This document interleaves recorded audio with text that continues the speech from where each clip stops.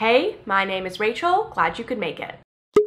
I am headed into week 3 of the 28-day fiber-fueled plan in the book Fiber Fueled by Dr. Will B, because I can't pronounce his last name. Seemed like a little less meal prep this week. Again, we're repeating some recipes, but there's a lot of new ones. This week does have some more grains. There's like more garlic and onions. So I don't notice an issue with garlic and onions. That's like a FODMAP thing. I don't seem to have issues with those foods. I eat those very regularly. I'm having farro this week. It's a grain. It looks like rice. I don't know if I've ever had it before. It's not like a gluten-free grain, so a little nervous to have. Groceries weren't as intense this week. There are quite a few things I had that I'd already purchased for the previous weeks that I'm carrying into this, so that's nice. Some more fermented foods this week, like there's olives, there's capers, there's kimchi. As always, I will be showing all my meals that I'm having. All the recipes come from the Fiber Fueled book, and my snacks will mainly be fruit, maybe some nuts and seeds here and there, but I won't film that, just the meals, and I will be reviewing all of them for you. So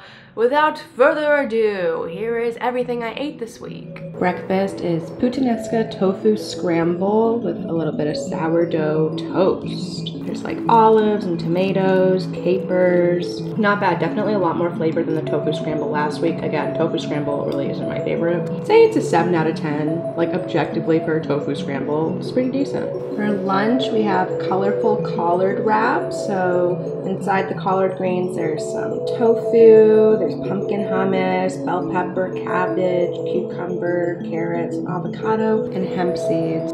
That is the inside. Let's try it. I feel like I'm mostly tasting the hummus. I feel like I'd rather just have this all as a salad than a wrap. It's kind of tricky, but 6.5 out of 10. It's salad inside of lettuce. Like, I don't know what to say.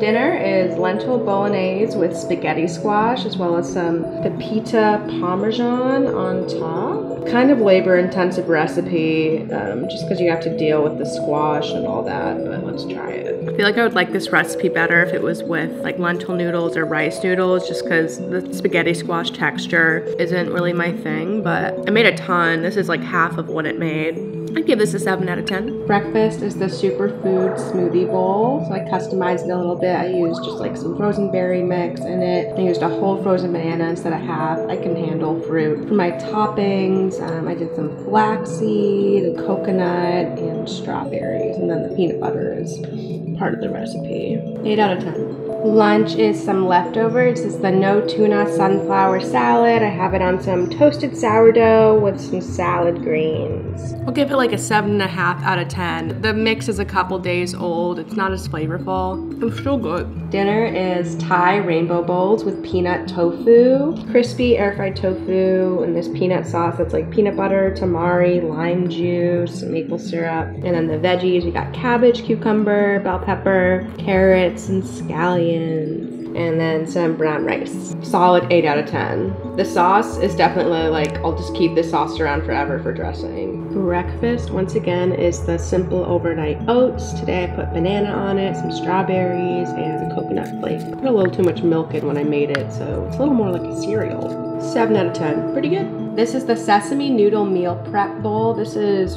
4 servings of it, just so for context, I just have it all in one container, but there are buckwheat noodles and edamame. I have some rainbow carrots, cucumber, hemp seeds, and then this sesame tahini dressing, as well as some crispy tofu. This is pretty good. It's meant to be eaten cold. I'll give this 7.5 out of 10. Dinner is buffalo chickpea salad. So there's some chickpeas tossed in hot sauce and some other spices. I use the Siete traditional hot sauce, as well as some avocado, romaine, and tomatoes. The dressing has that leftover pumpkin hummus, as well as some red wine vinegar. It's all right.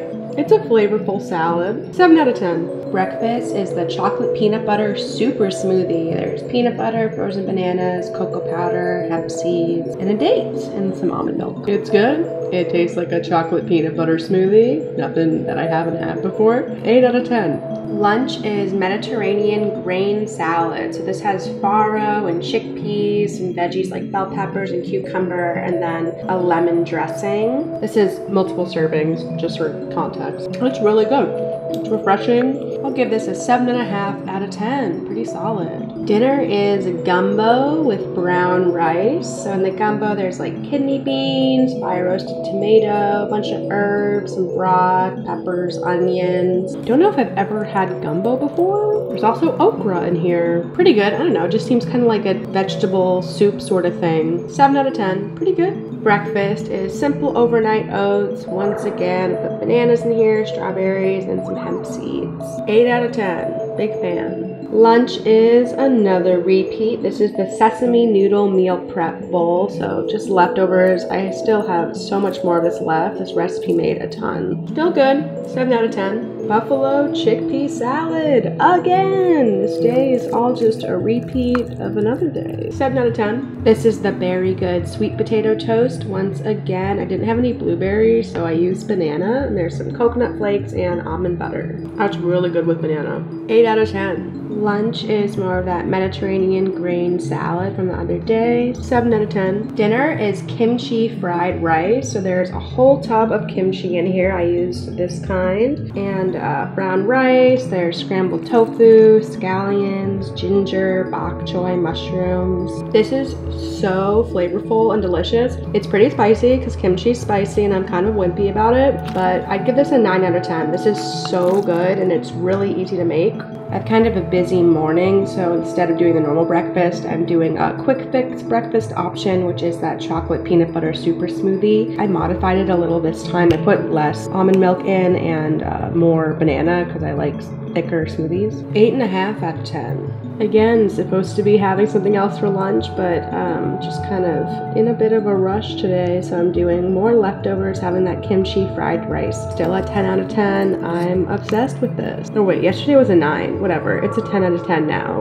Really won me over. Dinner is lentil masala. Here I have some rice that's like lime cilantro rice, and then the masala part, there's lentils, onions, ginger, garlic. There's like a whole bunch of spices and some green lentils and a bit of cashew cream. It's really good. So much flavor in it. 8.5 out of 10. Yes, we're doing a day 8 bonus because I couldn't do a bunch of the recipes yesterday. So this is the spicy breakfast tacos. Look at these.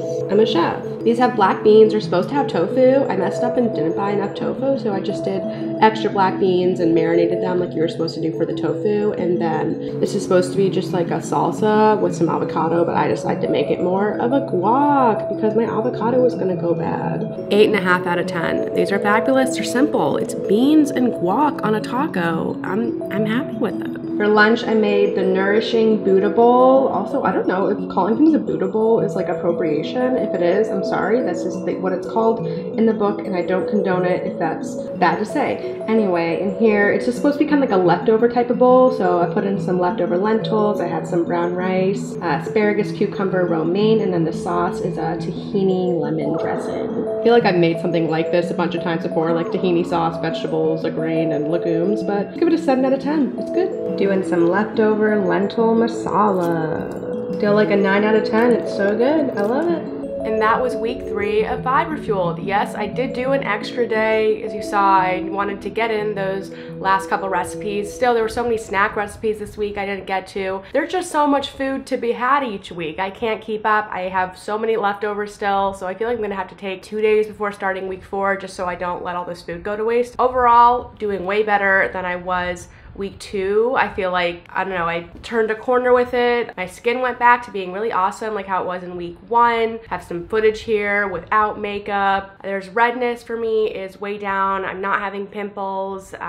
Feeling smooth and glowy and clear, which is cool. I feel like my digestion went back to like its normal abnormal place. Like I wasn't having like super loose stool anymore, not having, you know, bathroom discomfort. I feel like bloating, not really seeing that at all. Stomach has been flat. Like when I finish meals, I don't feel stuffed. Like I'm really eating until I feel full. A lot of times I can't finish all that I've made. I have stuff for later. Sometimes I eat it all. Sometimes I eat a lot of it and there's still left over, and then a few hours later I eat more of it. I'm just, you know, following my own hunger signals, doing whatever I feel like. But I do feel like these meals, since they are balanced and well put together, like I feel full and satisfied as long as I eat enough of whatever I've made. Snacks, still just having like fruit here and there, some nuts, or like a spoonful of peanut butter if I'm in the mood. I do definitely have more than enough things that it told me to get on the grocery list. It's not completely perfect, like regimented, like you need this exact amount of things and that's all that you buy and everything comes packaged in the exact amount that it says for recipe. Like that's just not how it exists. So it's not perfect in that sense, but it's not like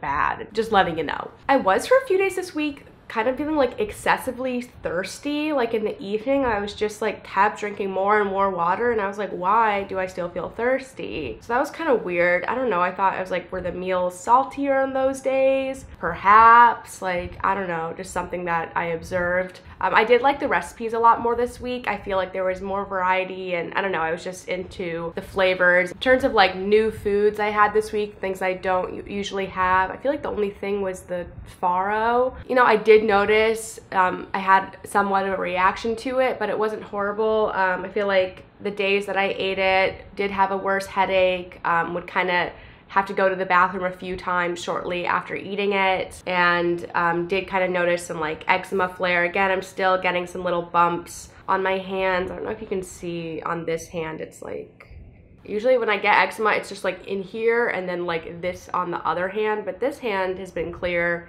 This one has more stuff going on. But again, like pretty mild eczema. I try not to itch it. I take a liquid zinc supplement, and if I put that on my eczema, it makes the itching go down. Like, I just think zinc's anti-inflammatory. But I'm really surprised that my skin and my face didn't react poorly to the farro. Still, you know, it's a new food. It's not a gluten-free grain, which is, you know, like, oh my god, I had that. And nothing that terrible happened. I feel like if I continue to eat farro, like I have plenty left over to eat, then I can, you know, keep building up my tolerance for it, as well. You know, I'm like healing my gut dysbiosis during this, so shouldn't be having reactions to these foods I'm not allergic to. I didn't want to like address like the weight loss of it all. You know, it does say like on the book cover, like a guide for weight loss, because like any whole foods plant-based diet, they're like, you'll lose weight because you're eating whole plant foods and lots of fiber and nutrient density, all that stuff. I mean, I've been eating, you know, pretty much a whole foods plant-based diet for a year and a half pretty consistently. Like before that, vegan, gluten-free. Like I wasn't expecting to like lose a bunch of weight eating this way, because I've like been doing whole foods plant-based very consistently. First of all, I don't have a scale. I don't weigh myself. Throughout my whole like whole foods plant-based diet thing, like medical medium, like I haven't really like changed my clothing sizes at all, but I do feel like I've slimmed down somewhat. I can see like, oh, like cellulite was a big thing on my thighs. Don't really notice that very much anymore. There's like a very small amount. Lost maybe some fat, like just kind of overall in my body, just like slimmed down very, very gradually over time, and not by like trying to do anything or keeping track of calories in any sense. On these 4 weeks, I haven't measured myself or weighed myself. If I lost weight, I don't know. I mean, my clothes still fit me. My stomach does seem, you know, like flat. That could just have been bloating, like I don't know. And I'm eating as much as I want to eat and not really keeping track of that. I mean, I think if weight loss is something you're interested in, there's plenty of evidence to support a whole foods plant-based diet will help you to lose weight. But that's really not my like intention with this. Just trying to heal my gut issues. The too long didn't read of it all. I don't know if I lost weight during this. I haven't tracked it, but I definitely don't think I've gained weight or increased my size at all. I feel like my headaches overall were less painful this week, except for the days where I had the farro. Like, I feel like that was trending downward. You know, I do believe my headaches are related to some gut health issues, but I do also think they're related to anxiety. I've had anxiety issues for many years, and I've had headaches for many years, just kind of like a dull, constant headache and tense muscles on my neck and my back, like always, all the time, which I attribute to just being in a constant state of anxiety. You know, we'll see, but also improved gut health could maybe improve my anxiety. We'll see what happens down the road. Again, not expecting a full 180 in my chronic health symptoms after, you know, just 4 weeks of eating differently. But I think, you know, I am doing good stuff. I'm eating such a variety in my diet and do plan to keep doing that. And anyway, yeah, doing week 4. A little nervous about it. There's some more challenging foods in it, but we'll see how it goes. So overall, week 3, feeling strong, no regrets, in it to win it. If you want to see how weeks 1 and 2 went, I have links for both those videos below. If you like this video, be sure to give it a thumbs up so I know you liked it. You can subscribe to my channel. We're putting out new videos every Monday and sometimes Thursday. Leave me a comment, tell me what you thought about all this going on right here. As always, thank you so much for being here. Goodbye. The end part of the video, the end part of the video, Having a lot of anxiety today, just woke up and my body went, ah! Your heart is racing, your mind, you can't think about anything except terror. Hee hee hee, practical joke from my body to me.